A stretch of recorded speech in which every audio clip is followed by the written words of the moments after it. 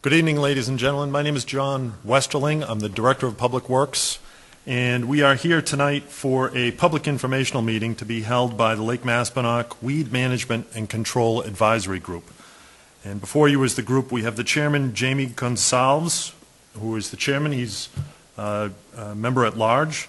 Cynthia Estemer, who is the Vice Chairman, also a member at large. Eric Sonnet, who is representing the Parks and Recreation Commission. Jeffrey Barnes, who's representing the Conservation Commission, and Drew Logan, who's also a member at large. And seated to my right is David Mitchell, who is a consultant working for the town. He's an aquatic ecologist and a certified lake manager. With that, I'll turn it over to the chairman. Welcome to a meeting for the Lake Maspenock Weed Management and Control Advisory Group. Just call us the advisory group. That's why we're here. We're pretty informal here. Right today, we're going to have a pretty small presentation to discuss different alternatives and lay out the potential activities that may be involved with weed management control. And I'm going to hand that over to Jeff, who's going to handle that presentation. All right. Well, good evening, everyone, and thank you for coming out tonight and for participating. It's an important part of this process. We really encourage feedback and involvement from the community to help us formulate the plan. And we put a PowerPoint presentation together tonight that we'd like to go through with you. And I think the process will be, if you don't mind, to let us run through the actual presentation, and at that point, when we're complete, we'll open up the floor to questions and feedback from the audience. So the group is the Lake Maspenock Aquatic Vegetation Control and Management Advisory Group.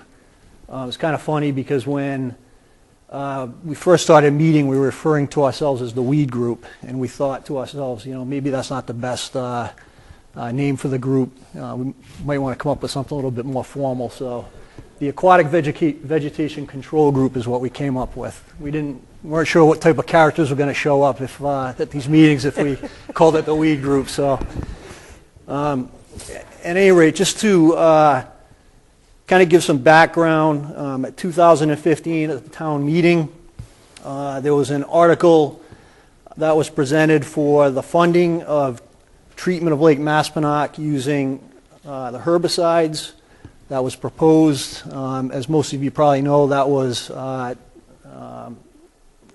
the town voted against that. The selectmen recommended that we look at form an advisory group to get together and really to come up with different, do an assessment and evaluation of the different options that were available to the town for the treatment of the weeds. It's a very pervasive problem, and as we all know, it's a very emotional issue. And the mission for us really is to look at the entire scope of the treatment options that are out there to ensure that what we're presenting to the community and what we're recommending to John Westerling is fact-based and is going to be effective over the long term. So that was really what our mission is.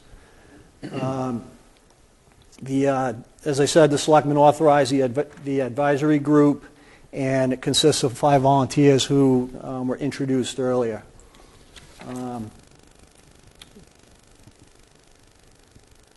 So this is kind of right here on the first slide. We have the formal charge. The citizen input group shall make recommendations to the Director of Public Works regarding measures to facilitate effective public participation in the formulation of the weed management and control plan. And again, we're really here to emphasize that this is not driven by us. It's driven by the community.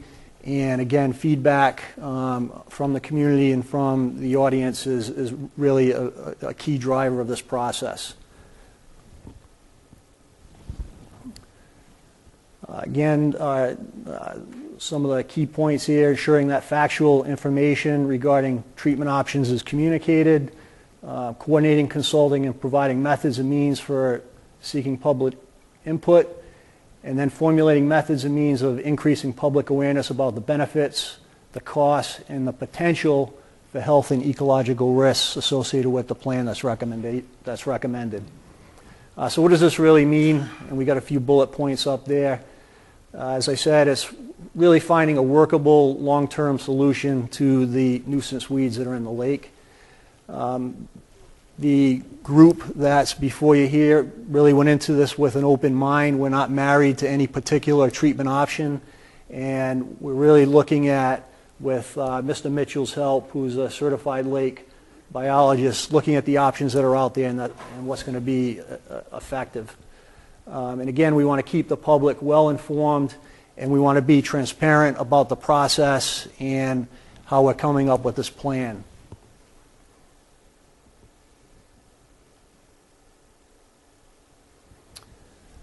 A little background on the lake. Lake Maspenock is a great pond. What does that mean? It's recognized as a great pond by the Commonwealth of Massachusetts. And really what a great pond is it's a pond or lake that's held in trust by the state for public use, and it has to be greater than 10 acres. Maspenock comes from a Nipmuc dialect of the Eastern Algonquin, which is translated as the waters at the base of the Great Hill.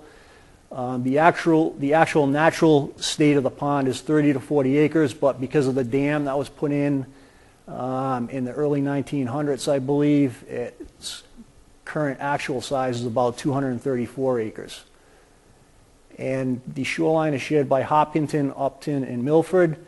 And the Upton and Milford conservations were also consulted on this process, and basically they just deferred to the Hopkinton group, the advisory group, and the Conservation Commission taking the lead on this. When we come up with the treatment options, we're going to present those to Milford and to the Upton Conservation Commissions, and then they'll ultimately have to vote on it as well. So it is a process that all three towns are ultimately involved in. And this is just a USGS map of the lake. And just a couple points there: 234 acres, approximately 2 miles long, 2,000 feet wide at its widest point. The watershed area is about 1,800 acres, which is fairly small for a lake of this size. The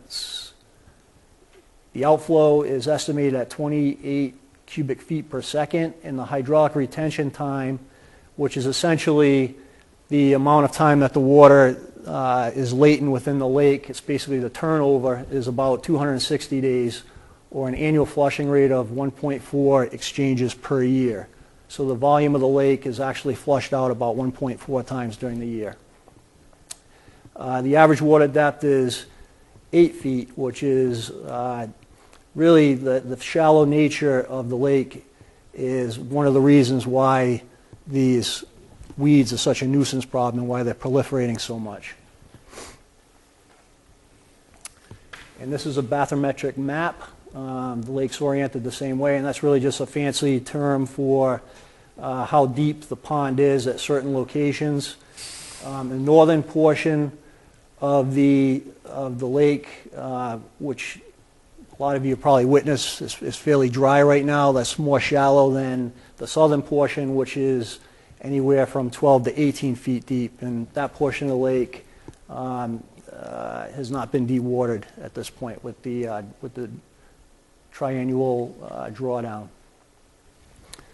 We also have an aerial photograph that was taken in January of the lake, and you can see the northern portion there that's been dewatered. And then there are some of the more known features.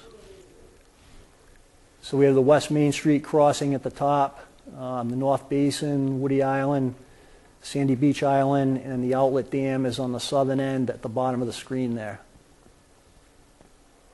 So that really gives you a good idea, an aerial view of what portions of the lake have really been affected by the drawdown this year. This is just a picture of the dam and the outlet. And then Lake Maspenock water uses and issues.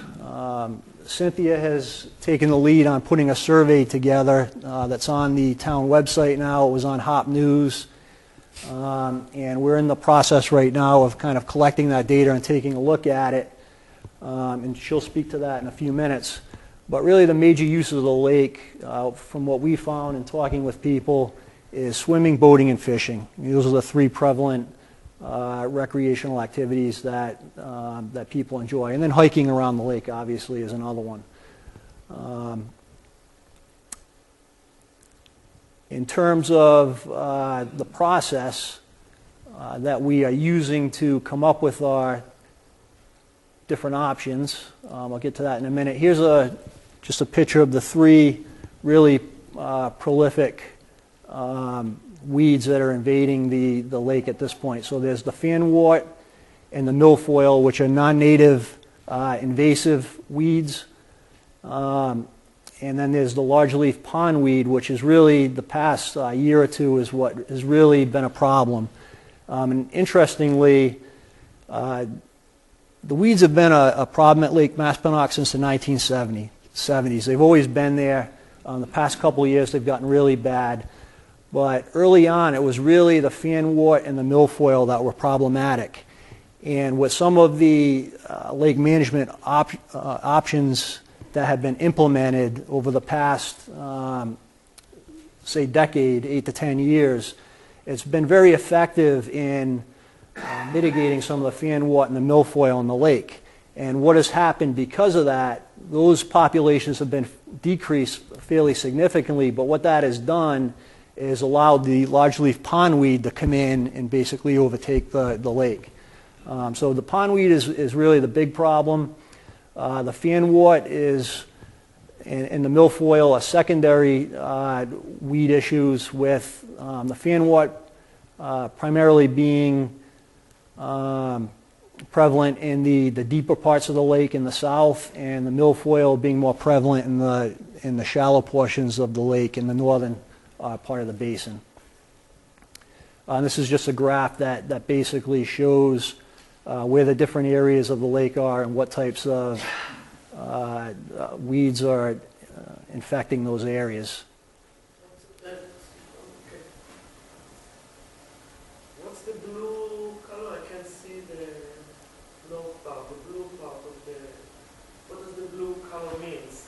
The blue color is, I believe, areas that haven't been heavily impacted by weeds. I suspected. Okay. Yes, yeah. Those are fairly shallow, more marshy areas. Okay, so there's fairly very shallow water up in that end of the lake. Okay. That's across West Main Street, on the north side of West Main Street, yeah. So in terms of our process for evaluating and screening the different options, this is a flow chart that we put together to basically go through how we're approaching these issues. And I'll go through each one of these separately on a different slide, but it's really just to show you that this is it is a process. It's basically comprised of 3 phases. It's a methodical approach we're taking, so it's with Mr. Mitchell's help, it's something that we're really looking at very deeply, and we're really taking a hard look at what the different options are for the lake. Right now we're in phase 1. Phase 2 is the next portion of the project that we'll be undertaking, and this set of public meetings that we're holding right now is to basically make the public aware of what conclusions we've come up with as part of the phase 1 process. So phase 1, consider all the possible methods and eliminate methods which are clearly not applicable or appropriate to Lake Maspenock. So in the scheme of all the different types of weed management techniques, there are certain techniques that just aren't applicable to the lake because the water's too shallow, because of the type of weeds that are in the lake, because of the chemical, the potential chemical reaction that the weeds would have if chemical treatment were to be used as a treatment option. So going through the entire suite of different lake management treatment options, we were able to eliminate some of those as part of the screening process, and we'll go through that in a second here. As part of the phase 1 process, really the first step we took was reviewing previous studies of Lake Maspenock that have been conducted to date. And there have been 3 really major studies. There was one conducted back in 1979 by Jason Quartel and Associates. There was one conducted back in 1987 by Metcalf and Eddy, which was a fairly extensive study. And there was one conducted by Aquatic Controls Technology, which was a biosurvey conducted in 2008. And then Aquatic Control Technology has done a few periodic kind of update reports where they've come in and taken a look at what weeds were present in the lake, but those were fairly minor studies. So we did take the group researched those reports. We took a look at them. We looked at past recommendations in terms of treatment options, and we factored all these into our phase 1 evaluation. We also researched new approaches. Many of these studies are decades old. There are new techniques that have been approved by the DEP and the EPA over the past 5 and 10 years. So we also looked at those new technologies such as hydro raking and those types of things. So those were all some of the factors that went into our phase 1 study. And again, the technical support by Mr. Mitchell as well was key to this phase 1 evaluation. So what were the lake management techniques that we looked at? Benthic barriers, dredging, and surface covers and dyes were the 3 initial ones that we looked at. Benthic barriers are basically when you go in and it's more geared towards areas where there's high activity, such as boat ramps, swimming areas, private docks, those types of things. And what they do is they come in and they actually put a mat in at the bottom of the lake on the lake floor or the lake bed, and it basically prevents the weeds from coming up above the mat. So that's a fairly effective technique. However, it's for smaller areas. So, you know, a lake-wide management of the weeds, it's not really that effective. But it's nonetheless, we kept it open as an option for potentially treating areas or using it as an option for areas where there are high recreational activities, such as the boat ramps and the swimming areas, as I said. The sediment barrier was a technique that we looked at, and we just basically eliminated that because what that entails is coming into the lake and basically putting a sediment layer on top of the lake floor, and it's just not feasible or cost effective for a lake our size. So that was eliminated as an option. In terms of the dredging options, the dry excavation was eliminated for basically 2 reasons. We can't fully drain the lake basin. It's just not feasible to do that. And secondarily, the cost associated with a dry excavation is just it's cost prohibitive. It's the 1987 report that was put together by Metcalf and Eddy. This was one of the recommendations that they came up with. However, it had I think it was a $10 to $15 million price tag that was associated with that, and that was in 1987 dollars. So it's fairly expensive, and then you have to deal with the permitting of that, which is through the Conservation Commission, it's through the DEP, and then it's also through the Army Corps of Engineers. So there's a very comprehensive permitting process that you have to go through. And you also have to manage the material that's excavated. So that has to be disposed of properly, which is another cost on top of that. So it's a very expensive option. Wet dredging and hydraulic dredging are more spot treatment techniques, so we kept those in as potential candidates for treatment going forward or management going forward. But again, I just want to emphasize that those are very expensive. Surface covers and dyes, basically what those management concepts consist of is dyeing the lake. So you'd come in, I mentioned earlier that the shallow nature of the lake makes it very conducive to weed growth and plant growth. When you come in and you put a dye into the water, it basically prohibits the sun from penetrating down to the lake bed and allowing the plants to grow. So it helps to diminish some of the weeds from growing in the lake. But it's just not cost effective due to the size. In terms of the surface covers, again, that's where you come in and you put a cover on top of the water. You leave it there for a period of time. It prevents the sun from penetrating the water column and from the plants growing. It's just really, it's not doable for a lake our size. It wouldn't be effective. Mechanical harvesting, these are very popular techniques and are low to moderate cost management options. We left all of those in as treatment options at this point. So they consist of the hand pulling or dive-assisted removal, which is very labor intensive. Basically, you have a dive crew that goes in, scuba diving, and they hand pick the weeds out of the lake. Cutting, they come in, cutting with collection and cutting with no collection, they come in with actual mechanical devices that float on top of the water, and they can basically cut the vegetation. That's a short-term measure, however, because you're cutting it, but the root system stays intact, so it eventually just ends up growing back.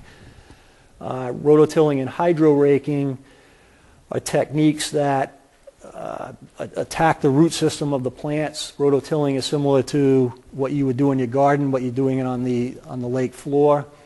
Hydro raking is where you come in with a rake that's mounted on the bottom of a boat, and it's basically scouring the bottom of the lake bed, trying to uproot some of the vegetative root systems. Both of those are marginally effective. They have to be conducted on a routine basis 3 or 4 times per year for it really to be effective. And with the extent of the weed problem at the lake, you can imagine that would be very labor intensive. And if you're doing it three or four times a year, the costs associated with that are going to be fairly high as well. Water level control, the drawdown has actually been a technique that we've been using. I think it was initially permitted with the Conservation Commission back in 2008 or 2009. So we've been doing that for 6 or 7 years. And essentially what the objective there is that you draw down the water level in the lake during the fall and winter seasons. It exposes the root system and the plants to the freezing conditions, which does a fairly good job of minimizing the weeds. And as I said, that's been a fairly effective management option that we have been conducting and will continue to do. Flooding is basically when you come in and you increase the water volume in the lake to increase the water column so that the sun can't get down to the lake bed and allow the plants to grow. And with the lake our size, again, it's something that I think this was actually one that we eliminated. Just go to the next slide. Just because of the nature of the lake, it's not practical.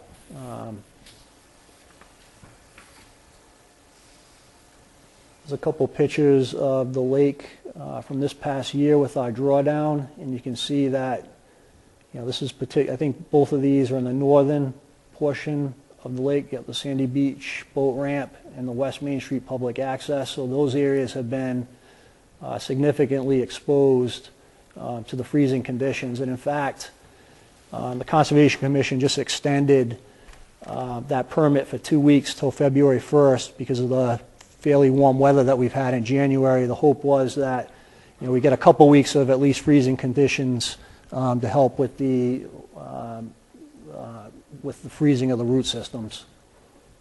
And I think that has been, we have had a couple weeks of fairly cold weather, so hopefully that'll be effective for this coming season.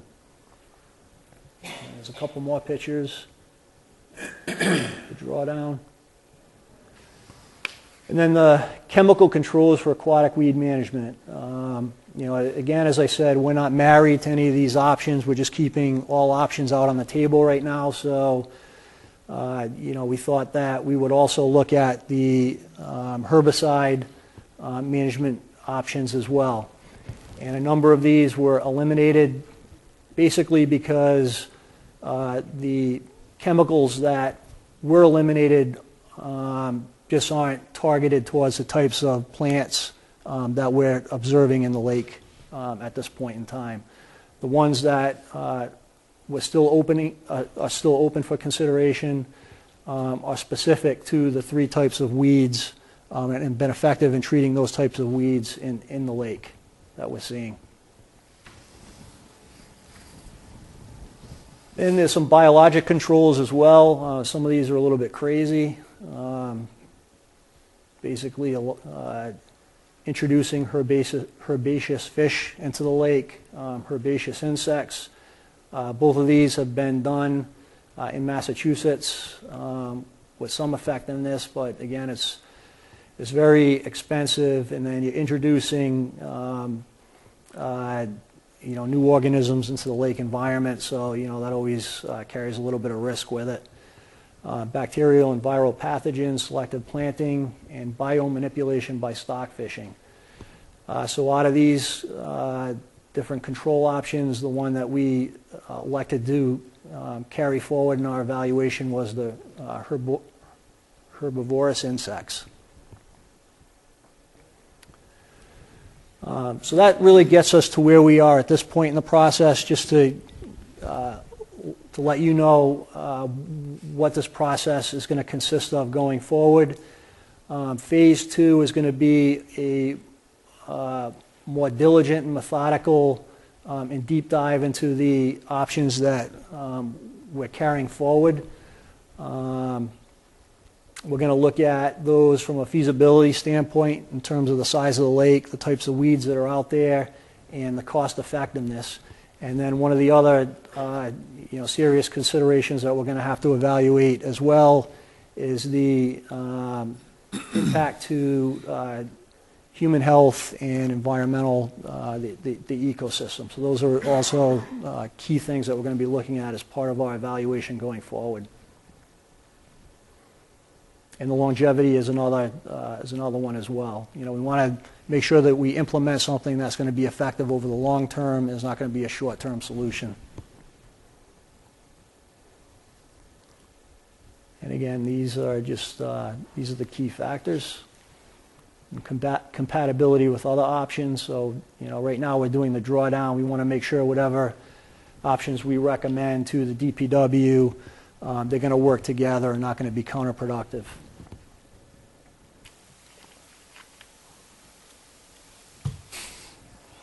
Phases 3 and 4. Phase 3, identify a suite of effective options and put together a lake-specific management plan to control the aquatic vegetation. And 4 will be to integrate the selection of the short-term control options with the longer-term watershed planning and management. And the goal there is a 5-year plan. And again, just to reiterate, these recommendations will be put together with the public's feedback, and we are going to be recommending those to the Department of Public Works, and eventually they'll go to town meeting for a vote. So we don't have the final say in actually what gets implemented as a management plan. The town ultimately makes that decision. We make a recommendation to the Department of Public Works. So here's just a couple key things that we've accomplished since we've been meeting in, I think it was October, and the group meets twice per month. So we invited, some of you might be familiar with Lake Cochituate in Wayland. They basically underwent the same process that we're doing now, and we decided as a group that it would make sense to have them come in, talk to us, learn about what lessons they found in the process, learn about what they found to be effective, what wasn't effective, and what were good options for getting the public involved in the process. We conducted the Phase 1 screening, which is what we just reviewed, and then we have scheduled 2 public forums. This is one of them, and the next one is February 22nd, which is a Saturday. I believe it's the 22nd. Mm-hmm. 27. 27th? 27. It's the 27th. And our next steps and timeline. We'll continue to meet bi-weekly, and we intend to continue to evaluate the options and develop a long-term management plan for the weed control. There it is right there. Our next meeting is on the 27th at 10 o'clock at the town hall.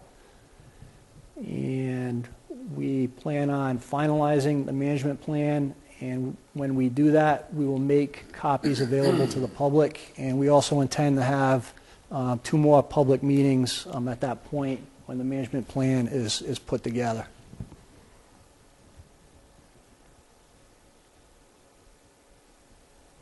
Again, we'll continue to provide updates and additional details.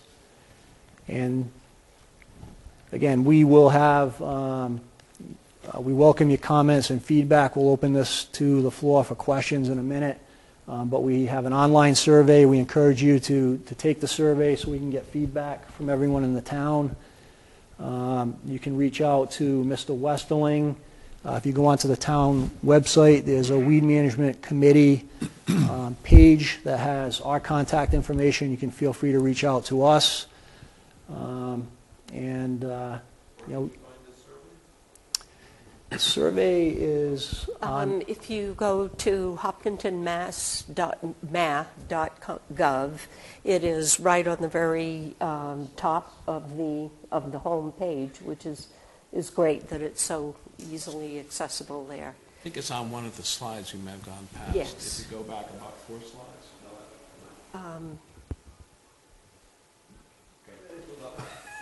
Well, right there. There it is at the bottom. We also have paper copies on the table behind you, as well as, I'll just mention, Jeff, the comment forms there too. So if you have a thought that we don't get to for any reason, please jot it down, because we do want to consider everything. Yeah, at this point, I'll open up the floor to any questions. I think if you could step up to the podium, it might help for... Yeah, please step to the podium and give us your name and address, please, for the record. Thank you. Malcolm Page, 74 Pine Island Road.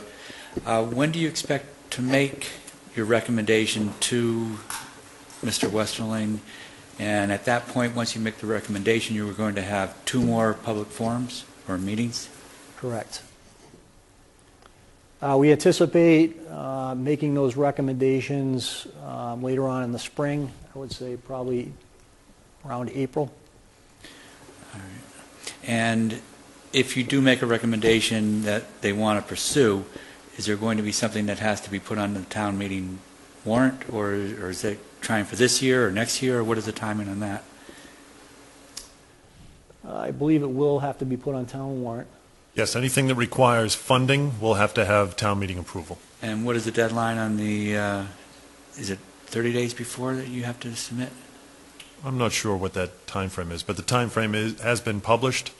And if there are any recommendations to come forward that do require funding, we'll be sure to meet that time frame.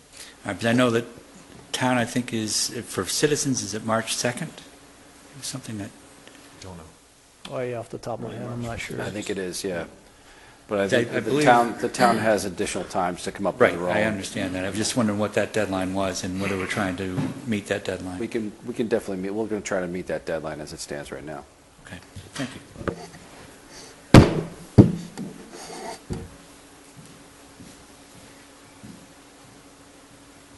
Any comments regarding any of the technologies that you guys saw? Any recommendations? Any thoughts? Hi, it's Hanan Cohen, 31 West Elm Street. You sounded very adamant about the drawback process, and you made sure that we understand that it's going to continue. You're talking about the drawdown. The drawdown. Drawdown, it's okay. Sorry. It's okay. Do you have any measurements as to the effectivity of this process? Since you started it, I think it's 2008 or whatever, or 2009. Do you have any idea how effective this process was? Because I think we need to take under consideration the impact on the citizens that lives around the lake, wildlife, even property value. So it seems like it's a unilateral decision that was made to drop down water without taking under consideration some impact on the residents that live around the lake. The drawdown that's occurred this year is probably, this is the first year, I believe, that we've actually been able to achieve the levels that we've achieved just because of weather and other circumstances that have happened in the past. The annual drawdown is not only for weed control, but it also allows residents around the lake to do other repairs on boats and bulkheads and such that that they have. They can pull out the boats from the lake. I don't need to suffer. But the docks themselves and that kind of thing do need repair and such. So there is that goes on. But the triannual every 3 years, we do attempt to make this large. It's been taking place for I think a few years now, not too long. I've been living in this address since about 2009. There is totally inconsistent between the drawdown levels. So 1 year it's almost non-significant. 1 year it's completely dry. I'm not talking about this year. This year was very significant, and I understand that. But through the years since 2009, it's very inconsistent. So it seems like there is no method to the levels. But I guess with discussing with other committee that I put my issues in front of them. So they said that there is some management about the levels. The question here is if you have some issues with, every year with allowing people to fix boats and docks, the part that is really not suffering from this issue, it's our part, and I'm not sure if you can put the map up there, but it's sort of after the main street, beyond the main street, West Elm. It doesn't look like it's the upper side there. So it doesn't look like it's the same impact for those residents to the residents that lives in the main lake. Okay, the main lake usually stays somewhat full, not this year, but usually in this year it's somewhat full. But this area over there, it's always really dry. So I was wondering if there is any way to somewhat, balance the two things. Yeah, unfortunately, there's not. Just the depth up in the northern part of the lake is a lot shallower and a higher elevation. So when you drain it, the water moves south.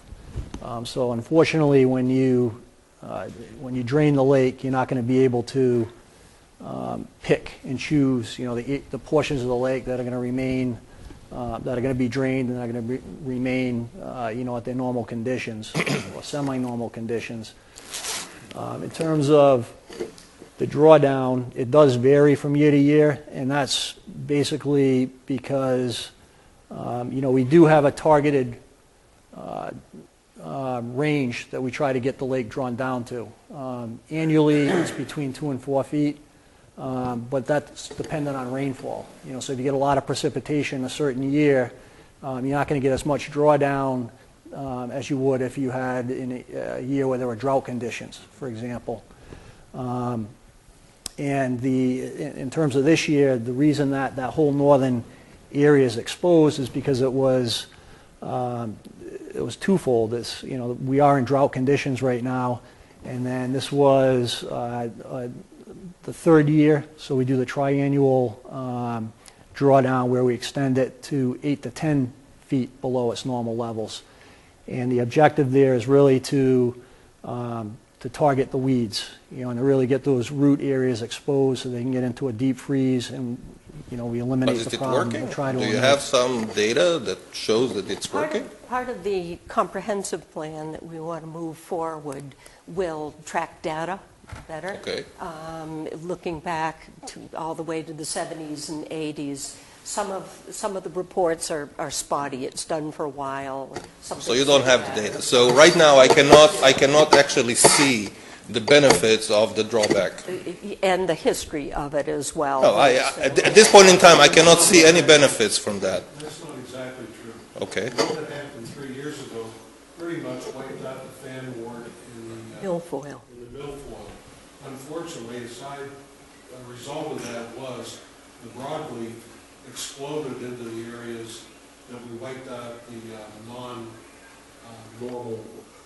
When you say wiped out, is it? There's very It's little- data. Okay, I'm an engineer. I'm looking at data. Okay, so the question here: do we have data? We do have, we 2012 have survey surveys, done by ACT actually showed that it was we have surveys. We have weed surveys that were conducted that show that the invasive species were brought into control, and the Non-invasive, the Non-invasive. nuisance weeds. the non-invasive species, because there was a void in that niche in the environment, has taken over and has So filled in. essentially, what I'm trying to get, so after this major drawback this year, you anticipate that sometime around down the line in this year, we will be able to see some data that will show we started January 2016 with this amount of weed per square meter, per square inch, or whatever, and after the drawback, we are less. True? We plan on continue to do surveys and evaluating all the techniques that are going to be. No, I'm just saying, I'm currently, and the reason why sounds a little bit frustrated, because I'm currently going through some sort of, impact on my quality of life. I'm looking at the lake, it's dry, it's ugly. I'm seeing at the ducks, they're really not happy without water and so forth. So my quality of life is impacted. So I don't mind suffer, okay, as long as I see some results. Okay, so if you can actually provide some results. We will continue to do surveys, and we will try to get that information. Again, this is a work in progress. Okay, I'm willing to play along with the progress. Right. One other point to understand is that we can't do any drawdowns without the approval of the Conservation Commission.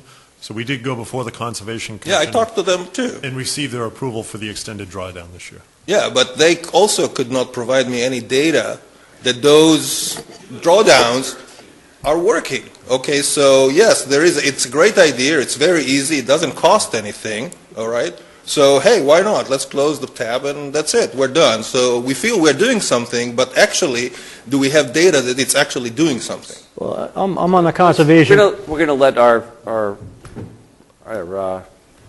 David Mitchell meet No, I'm that. just going to say that, the map we showed on slide 13, if we could go back to slide 13, Slide 13, yeah. is actually a map of what every year they go, that would stop. So you see, that is actually, they've got several versions of that over the years. Yes. And that's how you look in terms of the combination of both the species types and the density. I know this is a very small legend, but it actually does provide information as where the plants are, what has been eliminated or brought down. So there is some data. So, Well, and the- we provide that to you. I'm sure they're The data that I'm looking for is the drawdown. Okay, so we started the year at this situation.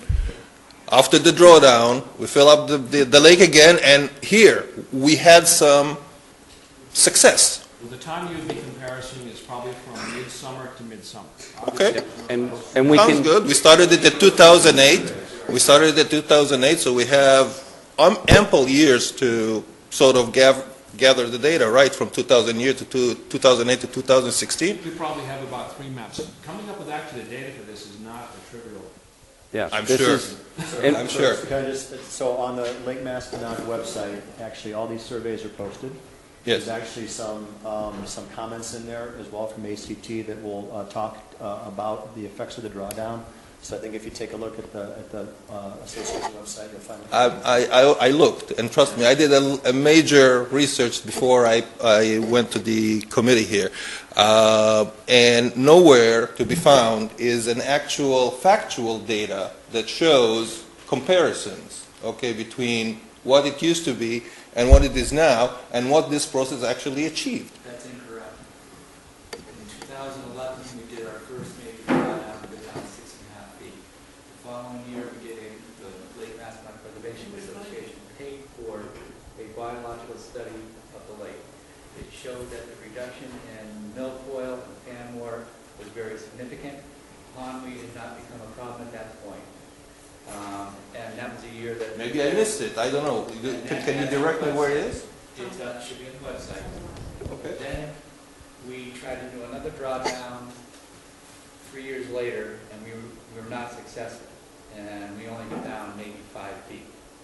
So what we did this year, we accelerated the drawdown 1 year earlier. And this was the first year that we were ever able to get it down to 8 feet. In September, we did a biological study, again funded by the Lake Maspenock Preservation Association. We have that data. If we do another study this summer, we'll be able to have comparative data again. Perfect. So that'll be two drawdowns that we have comparative data to. Perfect. So it does exist. Okay. Thank you very much. You're welcome. Thank you.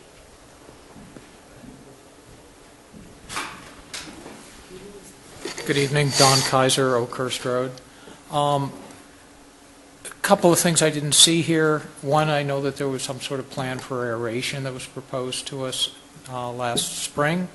I saw no information about that. I don't know if it was a viable option or not. You may have just nixed it and not even dealt with it at all, but it probably should have been in your presentation. I was curious about it. I wasn't trusting it. I didn't know whether it would work or not. The other thing that really should be part of the plan is that I'm kind of in favor of the dry dredging. I was discouraged that you just threw that out. It's been recommended before, and if you don't get the nutrients off the bottom of the lake, the muck, it seems we're always going to have a weed problem, no matter what kind of options we do if we don't get rid of the nutrients. And the second component of that is there's nothing in the plan to stop the continuing nutrient loading. We have storm runoff from the roads. We've got, my neighborhood now has a dozen people that use Chemlon in their yards. If there are towns that can ban plastic bags, damn it, this town could ban fertilizers around the lake. That's very doable. And we still have septic systems. You know, is there any been, in Upton, Milford, Ark Road, there's places that still have septic systems. Are they nutrient loading? So those are still concerns, and I think we really need to figure out how to get rid of the muck. And it's not easy, it's not cheap, but if we don't do that, then we're just going to be continuing to try to do things that are more like Band-Aids, and that's my concern. And I'm glad you're all doing this work. Thanks. Thanks. Just a couple things. I think we will take a look at aeration again to see. I'm not sure exactly why that dropped off, or if it was primarily works with algae. Right. I knew there was a reason why we looked at it, but I wasn't sure if it actually got nixed off. The dry dredging was basically because of a cost issue with both the permitting and the long-term process that would entail, as well as the disposal and the nature of getting in there and doing a complete removal like that. So that was I think those were the two main portions and reasons why that was initially removed from the list as an option. There was one more reason. We, as a lake association, started to do the dissolved oxygen levels. We did testing for that, and it was found that the oxygen levels are very good in the lake, so the aeration would add very little to the process. That is correct. I mean, right now we do have, as part of one of our first meetings, we had Dave look at an overall view of what the water quality was for our lake, and in general, we have a very good quality water in our lake right now, and we, as a group, wanted to make sure that whatever method or methods that we selected, that wasn't going to get impacted. And so that was one of our main focuses at the initial part of it. So. And in terms of the, I agree with you. There are lawns around the lake that are being fertilized. The Conservation Commission does the best we can in terms of when there's new construction. As part of the order of conditions, we have a condition in there that they have to use environmentally friendly fertilizers and pesticides, chemicals. It's a hard thing to enforce. So in terms of the nutrient loading of Lake Maspenock, it's actually has a fairly good nutrient concentration in the lake. It's not when you look at the studies that have been done, it's fairly average and normal for a lake. So it's not getting a lot of excess nutrients, and there isn't an excessive amount because of the runoff coming in from the streets and from the septic systems and from the fertilizers. I will say that the weeds are, a function of a number of things. One of them is the nutrient loading in the lake. Another one is the depth, which is, a situation where, such as our lake, where you have fairly shallow depths. The sun can easily penetrate, especially with a lake like ours where the water clarity is very good. The sun can get down to the lake bed and actually encourage the growth of the weeds. And unfortunately, when you have a shallow lake like ours, it's going to continue to be a problem. We're never going to be able to eliminate it. The other factor is the silt in the bottom of the lake. Silts are very conducive to weed growth because the root systems can take very easily. The seed pods and the fragmentation, when that happens, the seeds and the fragmented weeds fall to the bottom and they can easily establish themselves in a lake bottom that consists of silts and sediments. That's another contributor. So I guess the point is I think there is more that we can do to help with the nutrient loading. I don't, and in my view and from my experience on the Conservation Commission, I'd like to try to continue to work towards minimizing it, but it's not a main contributor to the problem at this point, is I guess what I'm saying. But I think one of the things that whatever recommendations that we do come up with, we will look at not just techniques to actually do things on the lake, where there may be other suggestions and things to implement regarding communication to the residents around the lake regarding their fertilizer use, and also encouraging the other residents of the other towns that don't have sewage but have septic systems, maybe finding a way to see if we can move that process along for the towns as well. So that may be part of the recommendation as well.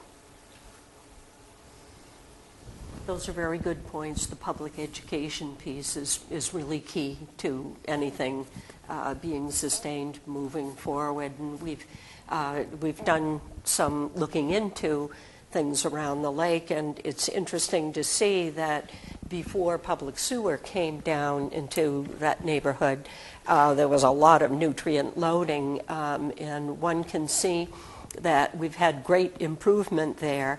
And I've been told by our limnologists that septic systems are better than ever and seem to be leaching less in. However, the kind of vigilance in being educated, self-educated, so that we know what we're talking about and what to talk about amongst our neighbors and friends, I think is all very helpful.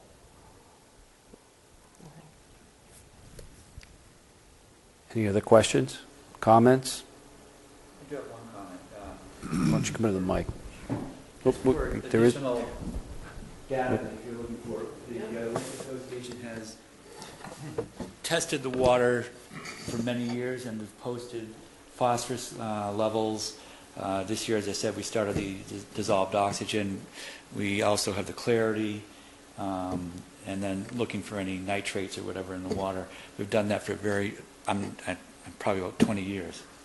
In addition, about 5 years ago, we upped that and we test 3 times a year, spring, summer, and fall, in 3 different parts of the world. Water quality. And phosphorus is one of the tests that we have done, and the phosphorus levels, surprisingly, we all thought they were going to be higher. They've consistently been well within the normal range. And that's on lmpa.org.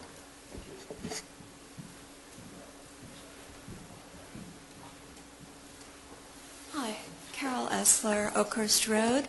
I just want to say thank you for your thoroughness. Good stuff. This is more of a comment. I've lived on the lake for 32 years, and I think we can be very human-centric. And as far as I'm concerned, I get really excited when I hear a bullfrog again, which I used to hear in the early years. And I want to make sure that we're managing our lake for biodiversity and for the overall health of the ecosystem and not for human convenience. So I just want to throw that concern out, that it should be about the overall health of our environment. So thank you. That is one of the factors that we're taking into consideration, is the human health and the ecological risks. So that is a consideration that we're... Well, that's true. The studies involved with drawdowns and whatever with the Corps of Engineers and the state really look at the whole wildlife, the whole floodplain of the lake and how it affects it. It's implemented by our Conservation Commission, but it's a broad base look at the whole ecosystem. One comment I will make, though, if you are so inclined and want to get more in depth, there is a document put out by the state that has a generic, it's called the Generic Environmental Impact Report for weed control. I'm not sure on the exact title, but if you go on the DEP website, I'm sure you can download it. It's about 350 pages. And goes through every single technique that we've already discussed. It talks about what it's used for, what its effectiveness is, all the different available and approved herbicides, and what they're targeted towards, and what range of applications and uses that are available. So if you want to become a proficient in that, that's where you'd find it. We'll assemble a good list, and certainly that gear report will be top of it, but the Clear Lakes... There's 2 big forms. One is the generic environmental impact statement, which up until that time was 2004, pretty much looked at all the lake management controls for algal control eutrophication as well as weed management. And it's about 670 pages. And I looked at the map, they look at that. They also have a companion piece, which I would recommend more, is more called the Practical Guide.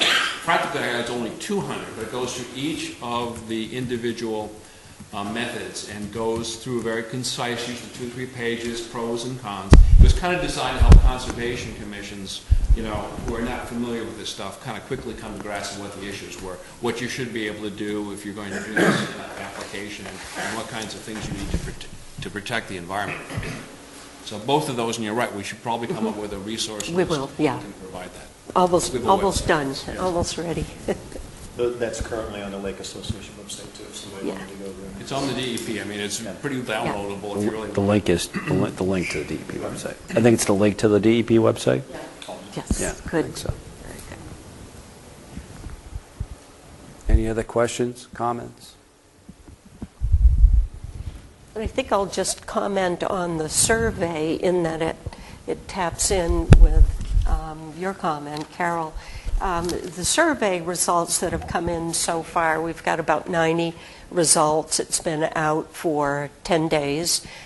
We'll keep it out, and the comments and responses coming in, but we were looking at lake use. We were trying very hard to get the sense of who uses the lake and for what reasons, so that we know that'll impact what our recommendations will be. And I just wanted to make note that the primary uses seem to be for swimming and canoeing and kayaking, and more passive enjoyment of the lake than motorboating. And to my surprise, the water skiing and jet skis or snowmobiles or ATVs, that kind of motorized use, was much lower percent of the responders. So I'm pleased to see that folks enjoy the lake just for the lake's sake and not necessarily being in it or on it as well. Quite a few fishermen, too. Lots of fishermen. Can I ask, was that mostly a survey of Hopkinton residents or all cities? Hopkinton residents. Okay, so that's how much of the percentage of the lake is that? It's the largest percentage, but is there a question under the question? I'm just curious about how much of that, because we're representing all three towns, if I'm not correct, but we're probably just surveying Hopkinton. Very little in Milford. Yes. Yep. Upton has a bigger share, Yes. but Yes. it all is south of the area with nothing on Peppercorn Hill. There's a lot of conservation land. So it's Yes. just that concentration. It's probably only maybe 10 houses in Milford. I just think that's really a perspective that we want to keep highly in mind, is that we're representing other portions of the lake as well that are not only Hopkinton residents. That's a good point. I know each town still owes us 33 cents for the purchase of the dam. Exactly.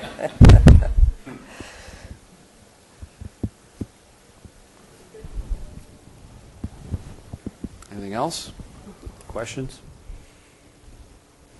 All right. Thank you. Thank you for coming. Thank you. Encourage your friends and your neighbors to participate. Move Be to helpful. adjourn. Second. All those in favor? Aye. Aye. Should have announced donuts for the 27th on Saturday. We will. We will do that.